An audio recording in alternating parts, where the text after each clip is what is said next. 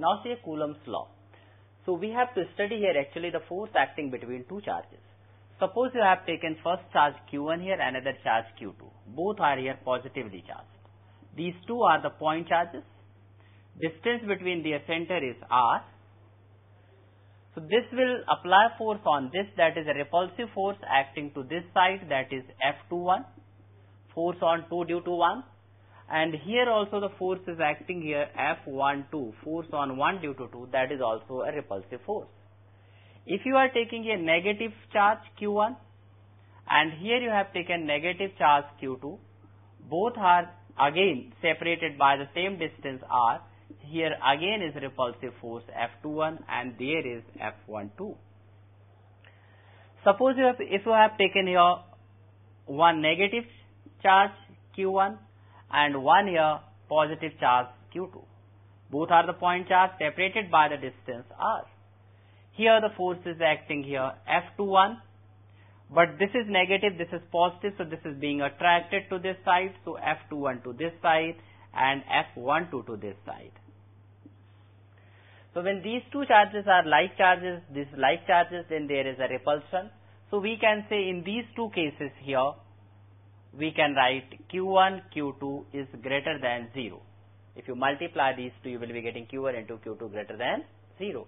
And here in this case, Q1 into Q2 is less than 0. So in this case, force of repulsion, and in this case, force of attraction. So the magnitude of these two forces, these are the mutual forces. So the magnitude of these two forces like F21 is equal to F12 is equal to F. So the magnitude of these two forces are directly proportional to product of the magnitude of the charges and inversely proportional to the distance between square of the distance between these two charges. So according to Coulombs law, the force acting between 2 point charges is directly proportional to the product of the magnitude of the charges and inversely proportional to the square of the distance between them, and this force acts along the line joining the centers of the two charges. So now we have written F is proportional to product of the magnitude of the charges and proportional to 1 upon R square. We can combine these two, we can write here F is proportional to Q1, Q2 divided by R square, or we can write F is equal to K. K is proportionality constant here, Q1, Q2 upon R square.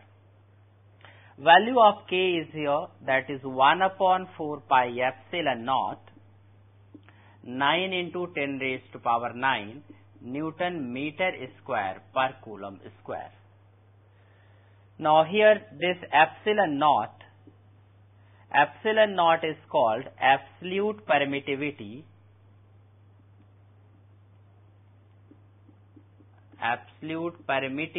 of free space.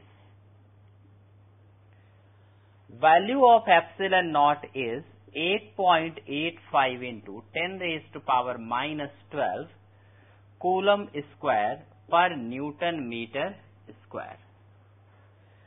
So this is the electrostatic force acting between the 2 point charges. This force can be attractive as well as repulsive depending on the sign of the charges.